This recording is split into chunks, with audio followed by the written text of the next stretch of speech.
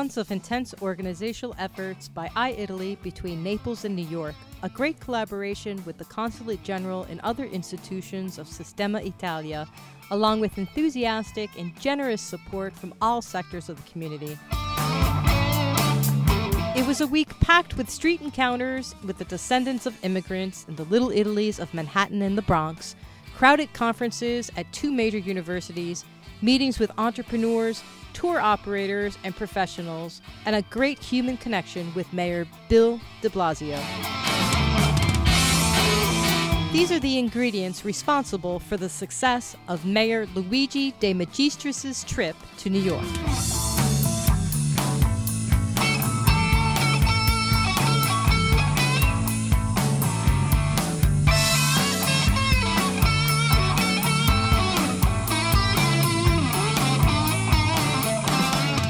Mi chiamo Luigi De Magistris, ho 47 anni, da 4 anni sono sindaco di Napoli.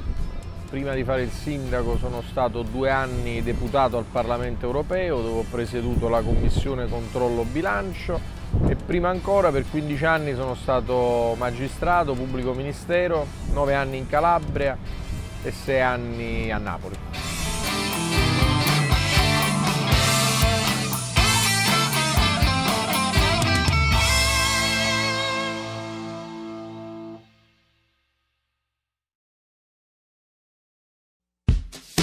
Luigi de Magistris' trip to New York kicked off nicely on June 3rd with the mayor of Naples visiting Manhattan's historic Little Italy.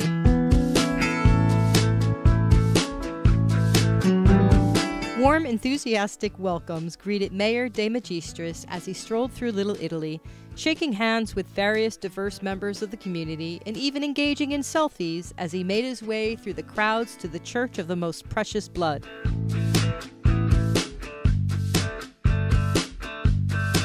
Managed by Monsignor Sicano, this church is the national shrine of San Gennaro in the U.S. and the heart of the old immigrant community, mainly of Neapolitan and Southern Italian origins.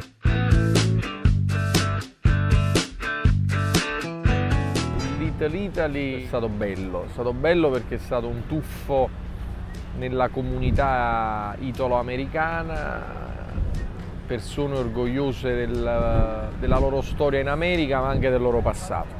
E poi camminare tra la gente, insomma, un po' mi sembrava di ripercorrere anche la mia Napoli, persone che si fermano, che ti salutano, che vogliono fare una foto, che ti chiedono, che ti vogliono raccontare. Quindi, insomma, una città piena di umanità, piena di passione, piena di energia, un po' come Napoli, seppur in proporzioni ovviamente completamente diverse. The dialogue with the Italian community went even further when the mayor of Naples visited yet another Little Italy, that of the Bronx, a community typically neglected during official visits. Many pictures were taken, and the visit got extensive social media coverage and feedback.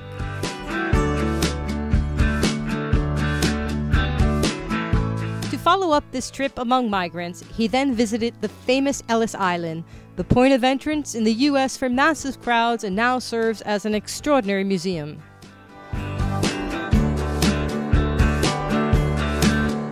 The visit was led by Ranger Anthony D'Antonio and Professor Robert Viscusi of CUNY's Brooklyn College, an essayist, writer, poet, and an expert in Italian immigration, who later presented the mayor of Naples with a copy of his acclaimed poem, Ellis Island.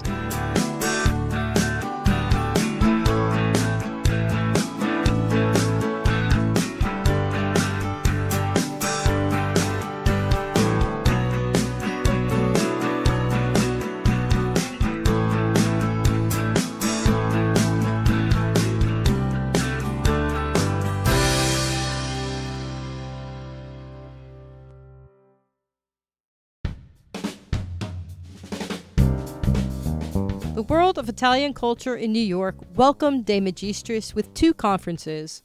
The first was held at CUNY's John D. Calandra Italian American Institute.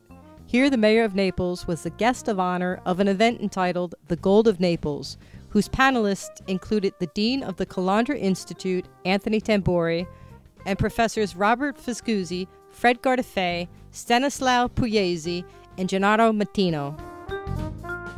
It was an occasion to discuss, in an intellectual context, the same message brought to the people of the Little Italys.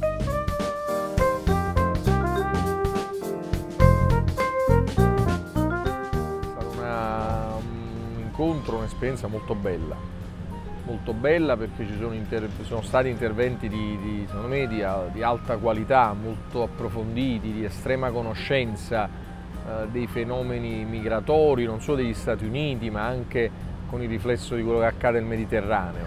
Poi si è discusso molto di giustizia, di etica, di legalità, di diritti, di umanità, di accoglienza, di solidarietà, di rispetto, di lotta alle disuguaglianze, alla fratellanza. È stato per me un grande onore poter parlare là e devo dire sono rimasto molto soddisfatto perché c'era tanta gente. Ho visto tanta gente anche molto diversa, non c'erano solo italo-americani, anche americani, giovani, meno giovani, persone che avevano antiche origini con la nostra terra. If Italy is behind many countries regarding migration policies, Naples is actually ahead, underlined the mayor, anticipating a topic which he then discussed in detail with Mayor Bill De Blasio. The city of Naples offers honorary citizenship to immigrants and their children, allowing them access to services that, according to his administration, are part of the inalienable rights guaranteed by the Italian Constitution. Because, he concluded, with modern globalization, money and merchandise can travel from one place to another and across all boundaries, but this right is still denied to humans. C'è stata questa riflessione su che cosa è stata l'immigrazione negli Stati Uniti all'inizio del Novecento e che cos'è l'immigrazione oggi, ad esempio nel Mar Mediterraneo, con flussi molto significativi che dall'Africa, dal Nord Africa, ma anche dal Medio Oriente giungono verso l'Europa e soprattutto in Italia. Quindi l'immigrazione che non può essere trattata come ordine pubblico, ma è un tema che deve interessare tutti, non solo dal punto di vista giuridico e politico e istituzionale, ma anche morale, anche etico. Quindi è stato bello intrecciare esperienze così lontane, ma così attuali, così anche simili per certi aspetti, e anche il ricordo di quello che è accaduto, quindi sapere e conoscenza per evitare che ci possano essere errori o tragedie del passato.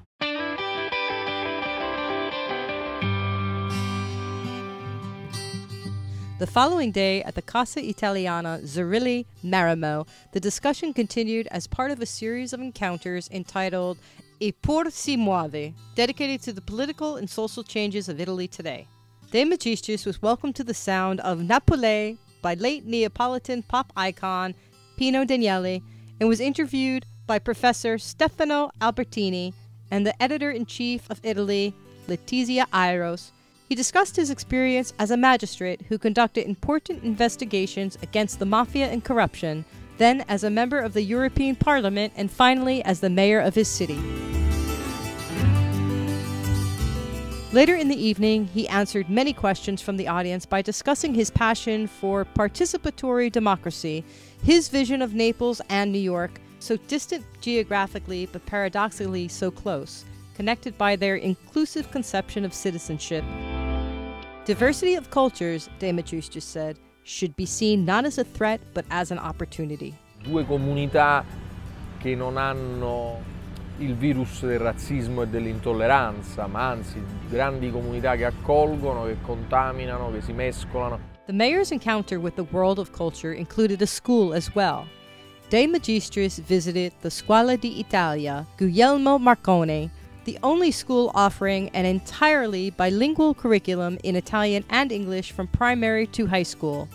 A program of exchanges between Scuola di Italia and Neapolitan schools was proposed, and we can't wait to see it happen.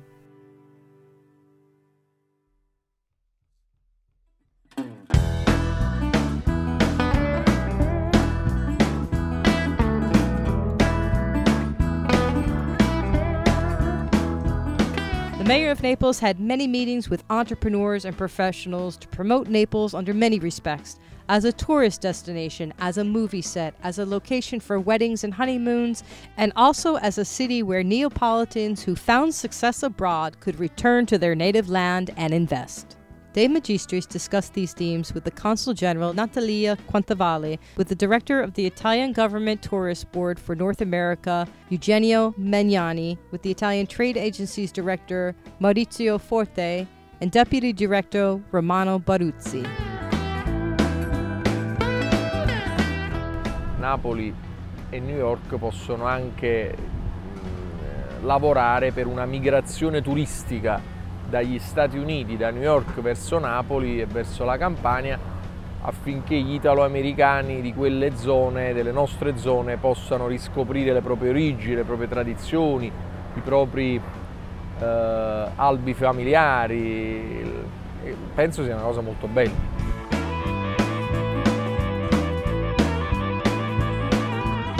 Two meetings worth mentioning include one at Eataly on 5th Avenue, where a selected group of tour operators specializing in trips to Italy was invited. Here the mayor presented the Naples package from his Department of Tourism, and once again, the beautiful video, Napoli Not a Common Place. Abbiamo avuto molti incontri, in particolare questo con i tour operator è stato importante perché abbiamo illustrato quanto Napoli sta facendo sulla cultura, sul turismo, sul rilancio della città. Napoli, la città d'Italia, che maggiormente è cresciuta in termini turistici nel 2014. Abbiamo presentato anche molte novità fondate sulla creatività, sull'innovazione, ma soprattutto sul mostrare le bellezze della nostra città. E abbiamo anche presentato un'iniziativa, una delle tante iniziative molto belle che ormai sono diventate una tradizione, anche se recente, da quando io sono sindaco della città di Napoli, che è il Pizza Village sul lungomare liberato. E abbiamo anche pensato all'idea di poterlo realizzare a New York.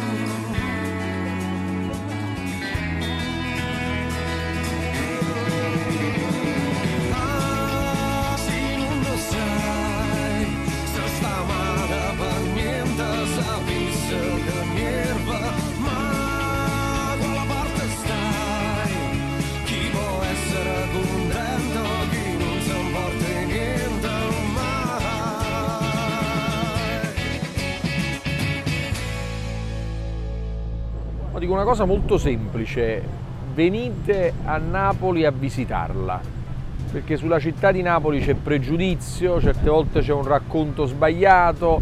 È una città che va vissuta profondamente, un po' come New York, che è una città che regala emozioni, che è bellissima in tanti luoghi anche meno conosciuti. Venite a Napoli per mescolarvi nei vicoli, nelle strade, nelle piazze tra la gente e scoprire per esempio che Napoli ha il più alto numero di chiese nel centro storico di qualsiasi altra parte del mondo. Quindi è una città straordinariamente ricca di cultura, di storia, di arte e di paesaggio, che non può essere raccontata in un segmento di tempo, ma deve essere vissuta, in modo che ognuno si fa la propria idea di questa straordinaria città. Another important meeting was organized by the Italy America Chamber of Commerce at the Buccellati headquarters on Madison Avenue, where De Magistris met the president of the Chamber of Commerce, Alberto Milani, along with many Neapolitan entrepreneurs. Here, too, new ideas were born that will be developed in the coming months.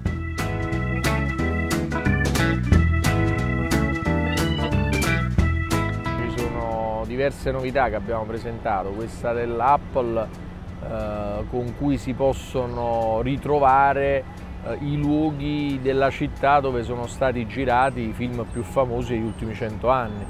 Quindi è un turismo molto legato alla cultura, al cinema, all'arte. Following this promotional vein, De Magistris also participated in the opening ceremony for Open Roads, the Italian film festival organized by the Film Society of Lincoln Center and directed by Antonio Manda, now in its 14th year. Here, in the presence of many of the Italian directors and actors involved, the mayor announced the establishment of the Office of the Cinema of the City of Naples, aimed at facilitating the work of film productions intending to choose Naples as their set.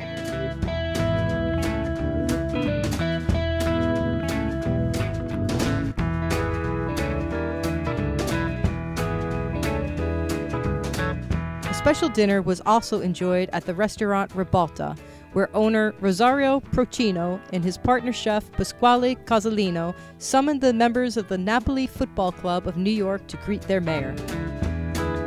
Procino also took the opportunity to deliver a donation from the Napoli Football Club to Don Gennaro Mattino to benefit a charity organization in Naples, the association Medici di Strada, as testimony to the willingness of Neapolitans abroad to help their city as they can.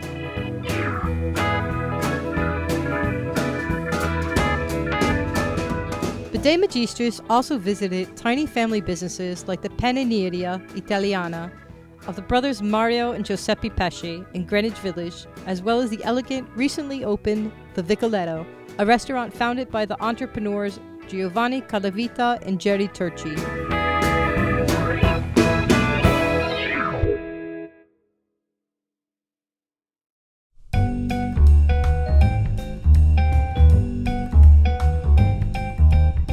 At the headquarters of the Permanent Mission of Italy to the UN, De Magistris met Ambassador Sebastiano Cardi and his deputy Inigo Lambertini. The conversation focused on the strategic role that big cities can play in today's global world, and in particular on the role of Naples, a city of peace and integration par excellence, intends to play to promote the development of peace in the Mediterranean based on shared citizenship rights.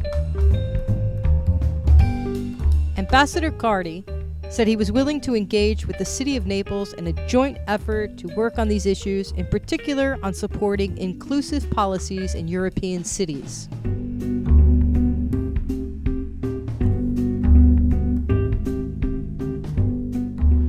Napoli che può avere un ruolo importante sulla diplomazia dal basso, sulle relazioni tra sindaci, tra comunità, una città che vuole promuovere la pace, che vuole integrazione, solidarietà, vuole creare una rete tra i sindaci del Mediterraneo e vuole impedire che il Mediterraneo continui ad essere un mare di sangue, mentre invece può essere una grandissima risorsa economica, culturale, di sviluppo compatibile con l'ambiente, ma soprattutto, ripeto, di pace e di integrazione. Quindi non può essere un Mediterraneo respingente.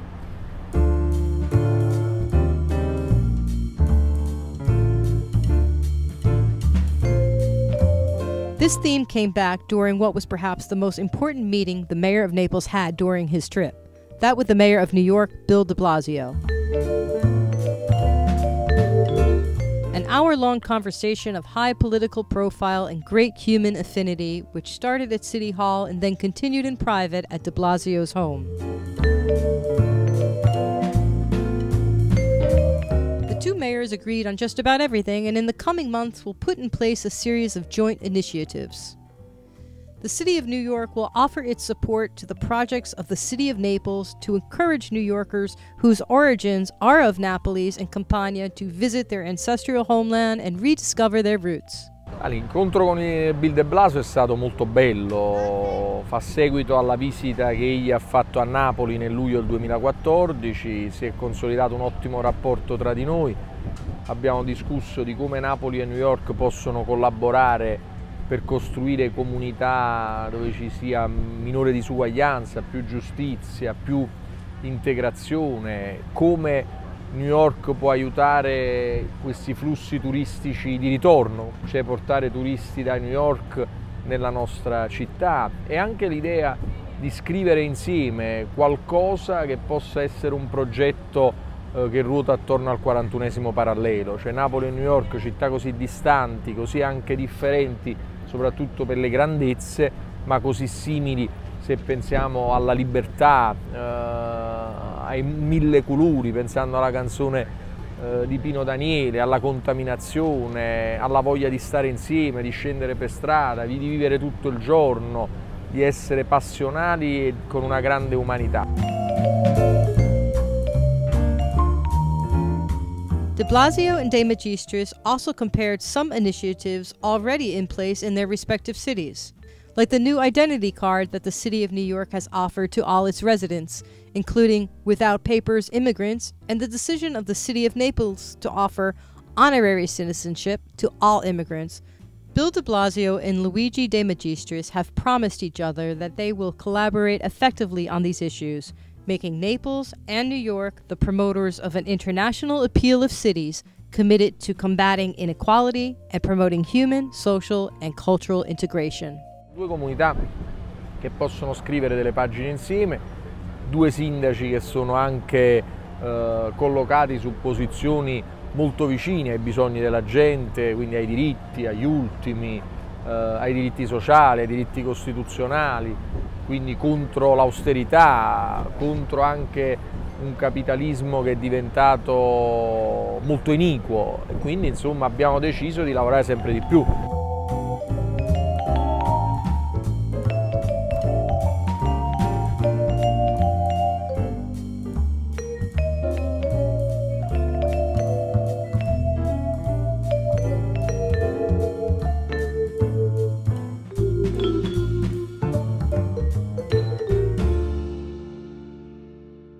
Viaggio molto intenso, molto bello, molto proficuo sul piano lavorativo e professionale, pieno di rapporti istituzionali, politici, con cittadini, con operatori economici, con il mondo della cultura, dell'imprenditoria. Insomma, è stata una visita molto intensa.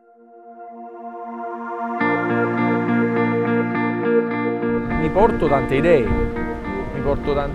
porto l'idea che Napoli si deve rafforzare sempre di più a New York, consolidando e raccontando le tante esperienze di nostri concittadini o ex concittadini, ma sempre napoletani, che oggi vivono a New York e sono l'eccellenza delle nostre terre, ma anche quello di raccontare che cosa Napoli sta facendo adesso. Napoli è una città diversa, una città che crede in se stessa, piena di energia, piena di vitalità, che ha risolto dei problemi che l'avevano profondamente ferita, come quella dei rifiuti. Oggi è la città della cultura, è la città dei giovani, è la città che è vissuta sempre di più come New York 24 ore su 24. Napoli ha mille sorprese, ha mille posti, ha mille sfaccettature, ha tanti angoli, ha tanti luoghi piccoli e grandi, è una città, ripeto, zeppa di storia, ricca di cultura e piena di contaminazioni, quindi è una città che va vissuta anche nelle sue contraddizioni, nelle sue complessità, nelle sue difficoltà. È una città come New York, inferno e paradiso allo stesso tempo.